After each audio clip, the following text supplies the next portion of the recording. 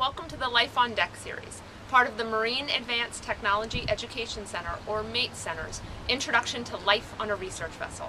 I'm Tammy Lunsford, MATE's Internship Coordinator, and we're hoping that these videos will help you see that you too could work in this challenging and very interesting work environment. In this video, we're going to see the insides of some of the research vessels. First, one intern shows us the RV Walton Smith. He starts on the back deck, goes into the wet lab where some of the research is done, and then goes into the bridge where the ship is driven, and then the kitchen and the dining area called the mess lounge and the galley. And then finally, two other interns show us the RV Thompson and the RV Cape Hatteras. They show us their rooms, which are called their cabins, and their bathrooms called the head.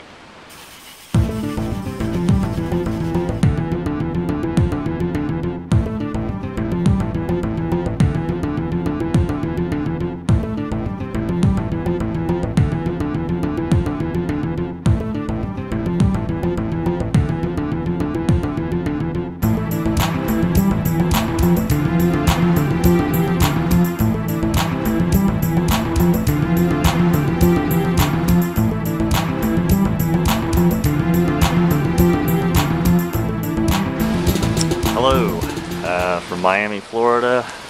I'm Tom Palicki, the MATE intern, and I'm aboard the Walton Smith, based here at the University of Miami, and I'm going to do a quick tour of the boat. I'm standing here on the aft deck, and we're going to go ahead and start by entering the wet lab. And here's some of the firefighting equipment, the work vest and hard hats. This is the bridge, the skipper's chair. This vessel is a catamaran, so you have a port side engine and you have a starboard engine mounted in each hull. Navigation station over here. And this is where we eat, the mess lounge. We'll be walking the red carpet, so do your best. We will all be watching carefully. And we can seat about 10 to 12 people here. TV. If you're going to pick the top 5 movies of Tom Hanks' career, And this is the galley, where all our food is prepared.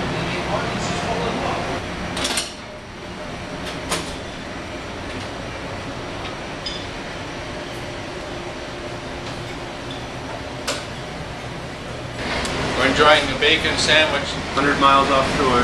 The best bacon sandwich known to man. Now look at this spread that we get for breakfast.